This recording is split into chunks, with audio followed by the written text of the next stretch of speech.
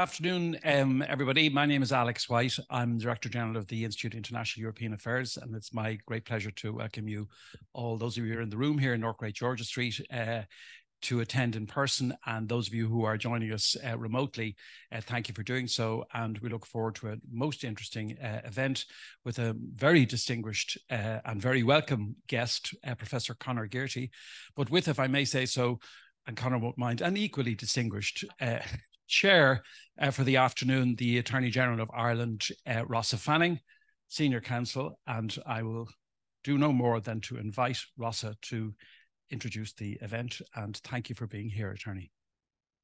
Thank you very much, Director General Alex White, my colleague at the Bar of Ireland, who I know of old. It's wonderful to be here. My office, the Office of the Attorney General, is a corporate member, and I'm delighted to be here at this event today. I was tempted to come by the distinction of the visiting speaker, Professor Conor Gearty, who is Professor of Human Rights Law, the London School of Economics. He's also a barrister at Matrix Chambers. He published On Fantasy Island, Britain, Europe and Human Rights in 2016. And his next book, Homeland, Insecurity, The Rise and Rise of Global Anti-terrorism Law, will be published by Polity in spring of 2024. Professor Gearty is Vice President for Social Sciences at the British Academy. He's a member of the Royal Irish Academy. He's an honorary KC. He's a bencher of Middle Temple and at the King's Inns. He also demonstrated exceptional judgment when he was the external examiner on my LLM dissertation a quarter of a century ago, for which I was awarded first-class honours. And slightly less good judgment when he attended at my house a number of years ago following a dinner for former winners of the Irish Times debate. He was part of the self-confessed golden generation of debaters that was approximately 15 years older than me, who I've come to know, some of whom became distinguished lawyers. In any event, Professor Gearty, who I will hand over to shortly, will speak to you for approximately 20 or 25 minutes. And for the benefit of those here and those joining online, we will then go to a Q&A session. You'll be able to join the discussion using the Q&A function on Zoom, which you should see on your screen. And please feel free to send your questions in throughout the session as they occur to you, and we'll come to them if we can when Professor Gearty has finished his presentation. Today's presentation and Q&A are on the record and will be available thereafter.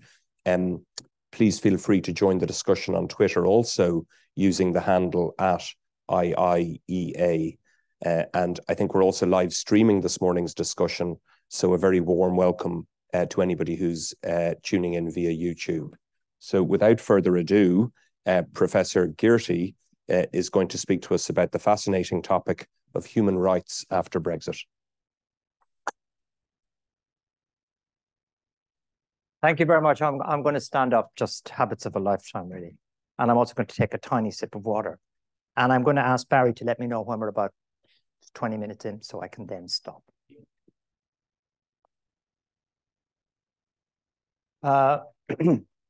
The book I wrote in 2016, or was published in 2016, was an idea that grew out of a single image in my mind.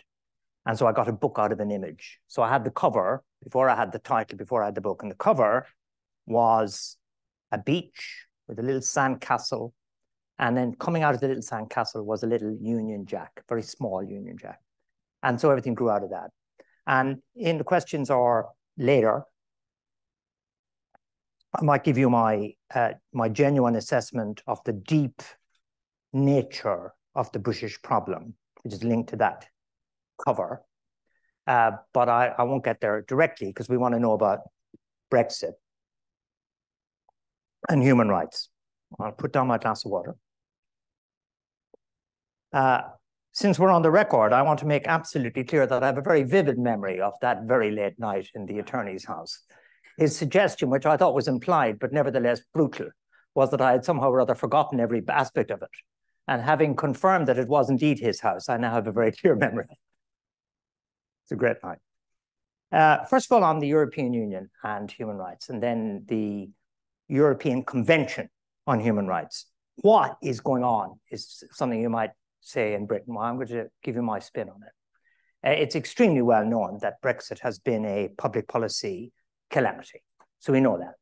The manifestation of its calamitous nature lies in the absolute inability of the British authorities to find anything on which to diverge from the European Union. The only thing they came up with was, let's pollute our rivers even more and destroy our habitat, which was not an easy sell. They mentioned something about building houses, but it's gone away. They can't find anything. They parade pint glasses as an achievement of empire, only to be reminded that there were pint glasses under the European Union's tyranny as well. So there is a total collapse of confidence and disintegration of the political culture for a reason. And the reason is because none of the main parties, including declaring an interest, my friend Keir Starmer, can actually tell the truth. It's the most extraordinary thing. And it ill behoves any of us to fall into this trap.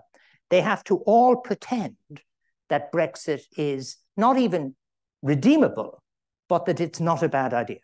So there is an amazing gulf between what the public know and what both political parties at the top say.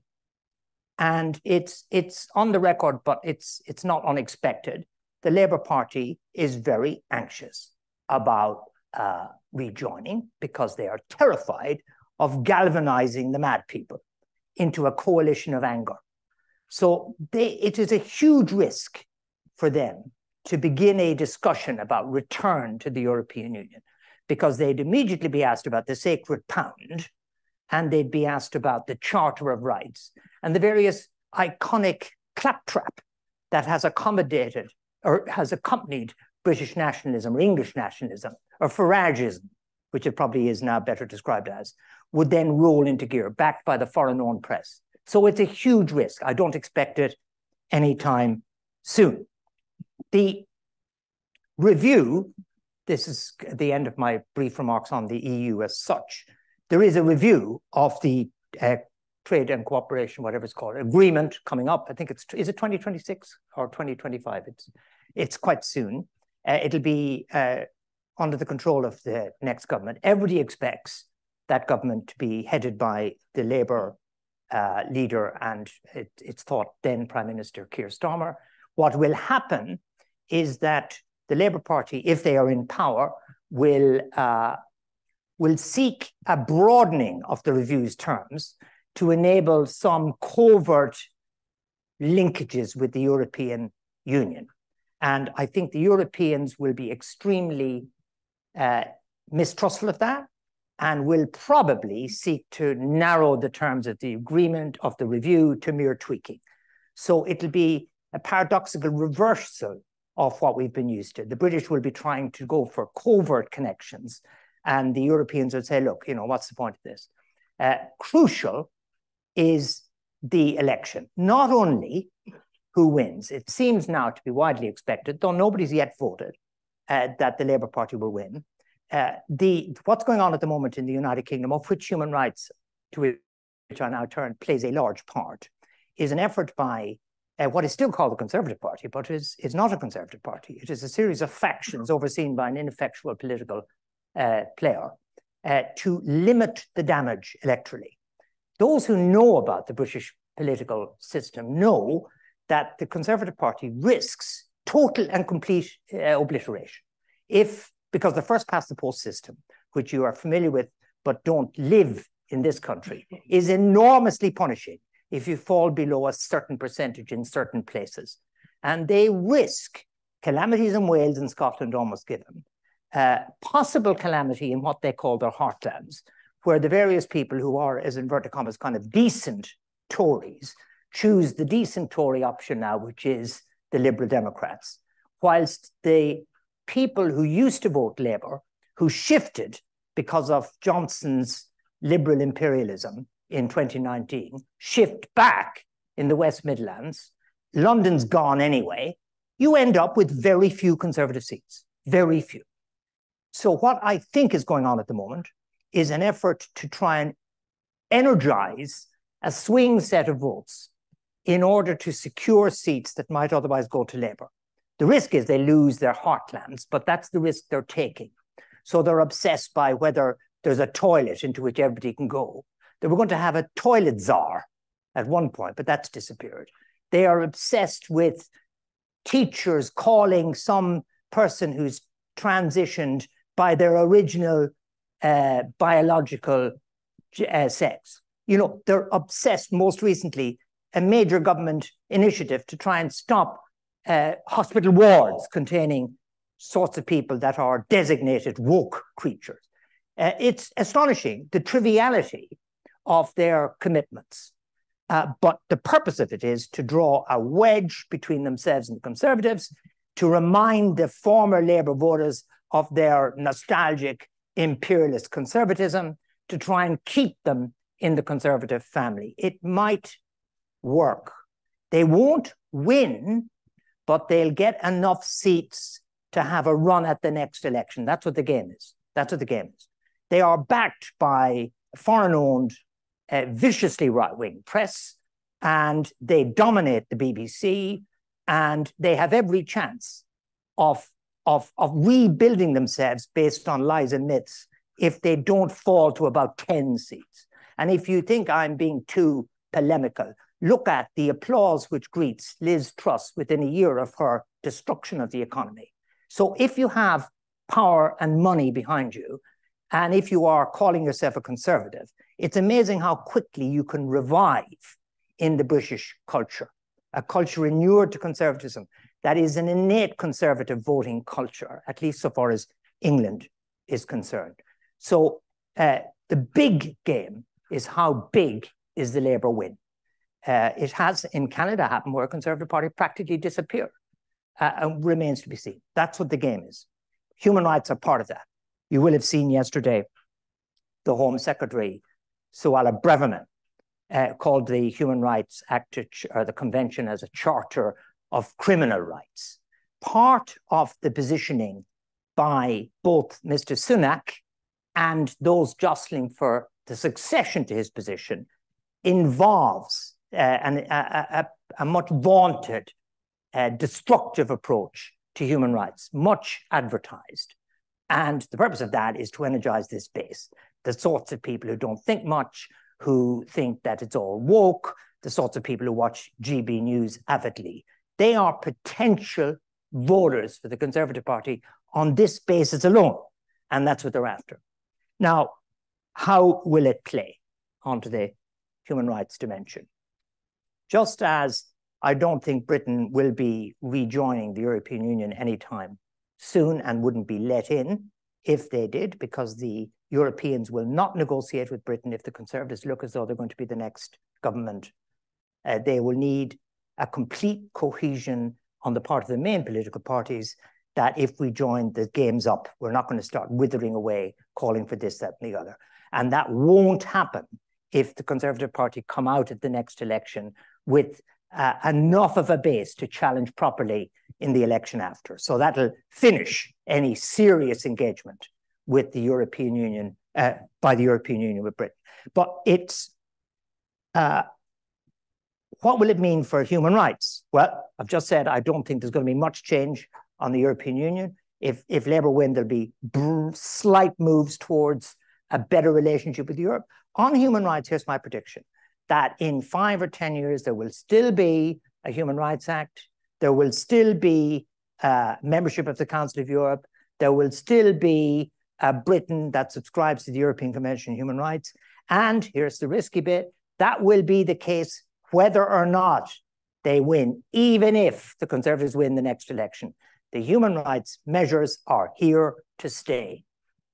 Now, I'll explain a little bit in a moment why. Well, I'll explain directly why. First of all, when it came to the European withdrawal agreement, the British, by the way, I think Theresa May mixed up the European Court of Justice and the European Court of Human Rights when she declared an extraordinary red line about a court nobody's ever heard of. And I think they're paying a price for that mistake. Mr. Timothy is not a genius, the man who ran her and turned Britain into hard Brexit. But what they knew about was something called the EU Charter. John Major, whom with each passing year looks a better Prime Minister. I'm not just saying that because his role in Ireland has been unbelievable. He made a big song and a dance about not signing up to the EU Charter because he knew, sensible fellow, the EU Charter of Rights meant not very much. So the British made a big song and a dance about not signing up. And one of the benefits of withdrawal was no EU Charter. And sure enough, there's no EU Charter of Rights. That's a change. That's not going to change. That's there. That's gone. Not that it ever meant anything, but it's gone, or very little, very little. I should be careful. Meant something. What's in? Well, the Trade and Cooperation Agreement, if that's what it's called, I think it is Trade and Cooperation Agreement, isn't it? It's laced through with rights guarantees. So the international commitments that Britain has made, the policy declaration which it agreed in October 2019, are absolutely clear that the agreement is based upon a commitment to rule of law, democracy, and respect for fundamental rights. So the edifice that is the EU withdrawal agreement is constructed on an assumption about three things: democracy, the rule of law, and human rights. And in particular, drilling further down, some of the things that really matter in Britain, security matters, things to do with extradition, biometrics, generally, they hinge on respect for human rights within the jurisdiction. They hinge on it. So if the British were to withdraw from the Council of Europe, and I'm sure this group, both watching and here, don't need the thing that all the students need and then forget that there's a difference between the EU and the Council of Europe. If they were to withdraw from the Council of Europe and join Belarus and Russia, there would be a legal basis. The attorney will, I'm sure, know this more than me, but there's a legal basis in one of the articles of the thing. Article, I think, made a note, is 692 for retaliation. So if they withdraw and if they repeal the Human Rights Act, this is a clear and explicit breach of the Trade and Cooperation Agreement because they wouldn't be replacing it with any equivalence of fundamental rights protection, and they would be vulnerable. It's not. There's another article which says you can end the whole thing, but they'd be vulnerable on this alone. So that is a very big deal. That's a very big deal, and anybody who's engaged in it rationally knows it's a big deal. So it's a huge cost if they decide to leave the Council of Europe and repeal the European Convention on Human Rights. But it also, and this is also obvious, it also would have a huge immediate cost for Anglo-American relations. Now, we are in an exceptional state when we have got a person who thinks he's Irish as President of the United States of America. It's fantastic. I'm a huge fan of Mr. Biden, whom I've never met, sadly, but whom I hero worship, because he's like one of those creatures out of the 1970s that I remember. He's one of the great Irish-American politicians. And why is he like that? Because he is one of them. He's the last remaining one. I mean, all the others have died off. Tip O'Neill, Edward Kennedy, Hugh, what's his name, Kerry. Yeah, but here he is. It's not only because of him. So obviously there is a huge concern about the collapse of democratic rule in the United States in November with the likely challenge to Biden of Trump. I think probably what happened yesterday is done for Trump. We'll see. The defeat of the House of Representatives leader demonstrates to the world a party that isn't a party, and they won't be able to elect anybody else. So the Democrats have played mischief by joining with 8 mad people to get rid of their leader, McCarthy. But he may win, Trump may win, but I don't think it'll affect things because the American system has more than the president. So there'll be congressional people who have a strong commitment to Ireland. There'll be leaders of business who have a strong commitment to Ireland. There'll be leaders of states who have strong commitments. I remember the Comptroller General of New York terrifying the British authorities by speaking at the British Irish Association about the power of the purse and how he could punish the British for unfair employment practices in Northern Ireland. So it's not going to be solved by a tweet or whatever his new thing is called from Trump saying, good old Britain, get rid of the European Convention. So for reasons to do with the EU and reasons to do with the United States, the costs of withdrawal are so high that only a crazy government would do it. And what's happened is that the government of the United Kingdom at the moment is behaving as though it weren't the government. So this is an extraordinary play, and it's supported by the press and so on and so forth, of course, but it's ludicrous. But however, there you are. Mr. Sunak, the Prime Minister, agrees that he has to stop the boats. I'm not even sure if he has private conversations where he understands that departure from the European Union meant departure from the Dublin Agreement, which meant that there was no obligation on the countries that would have taken the persons who arrive in Britain to take them, and that it's acknowledged that once you get to Britain, you're likely to stay because the other countries won't take you. I don't think that if he knows that, it suits him politically to pretend he doesn't know it, or better still, pretend he's not the Prime Minister. So he's calling for an end to the convention in order to free up the opportunity to expel the people who come by boat, the irregular migration. But where is he going to expel them to? And who's going to take them? Mr. Kagame has seen a chance to make a bit of money out of the United Kingdom. I think you lot should volunteer Rockall as a safe venue, because there's money to be made by the British desperation to export their problem, but they won't solve it. So it's positioning, but it's put the human rights thing again in the frame. And Suella Braverman yesterday, who is positioning herself to be the next leader of the Conservative Party, clearly the same. Why am I so confident that the Human Rights Act and the Council of Europe membership and the European Convention on Human Rights will survive? Well, either Labour win the election and it'll be clear it will survive, because Keir Starmer is a human rights lawyer and he has made absolutely crystal clear this is what they now, I think, trendily call a red line for Keir Starmer. No end of temptations into a woke struggle will lead him to concede the Human Rights Act. And that's the most likely scenario. But if the Conservative Party won with a huge majority, I still think it would be safe, because they have had the perfect circumstance for repeal of the Human Rights Act, and they flunked it. And what was the perfect circumstance? They had a huge majority, 2019. They had an enthusiastic hater of human rights, Mr. Raab, who alleges, I'm sorry to say, I taught him. I don't remember teaching him, but he says I taught him. And now look at none of this barracking from the floor. People at home, you're lucky not to have heard an allegedly senior figure in this organization attack me. I'll have you removed like that poor, gentle Conservative man who was removed yesterday. He was deputy prime minister. They had a majority of over 100. They had a manifesto commitment, and they still couldn't remove the Human Rights Act. And that is an interesting point, because real world congregated around them, and they couldn't answer the following question. And it's a longish question.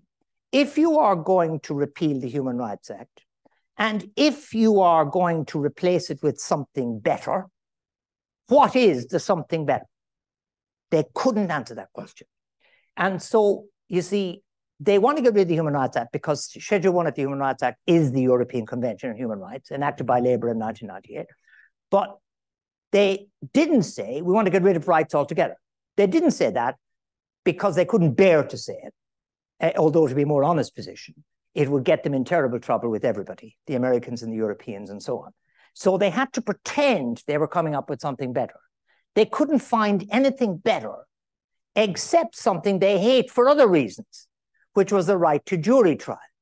So the Bill of Rights, which Mr. Raab actually got published and which was brought to the House of Commons and which was the subject of much discussion, included the following: everybody shall have a right to a jury, subject to subsection 2.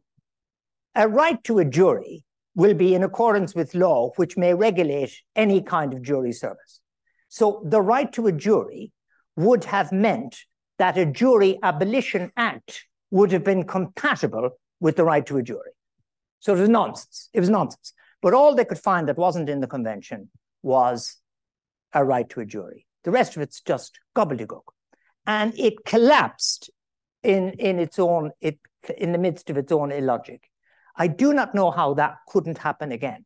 Now, you know, the Conservative Party might decide to have no rights at all, but if they do that, they are literally finished, because the Europeans will end the trade and cooperation agreement. The Americans, whichever bit is in American power, will deride it. And of course, it'll be a massive humiliation for England. They'll be literally marooned even more.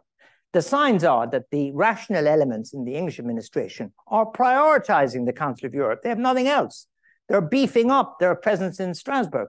They're keen on growing the Council of Europe participation because they've lost their main source of influence in continental Europe. So I think it's bound to collapse, frankly, because if they decide to replace it with something else, they'll have the something else, what is it problem, which is what did for Mr. Rabb. Mr. Rabb would have been done for even if it had turned out he wasn't a bully. You know, remember, he was got rid of for various other reasons, but this was never resolved.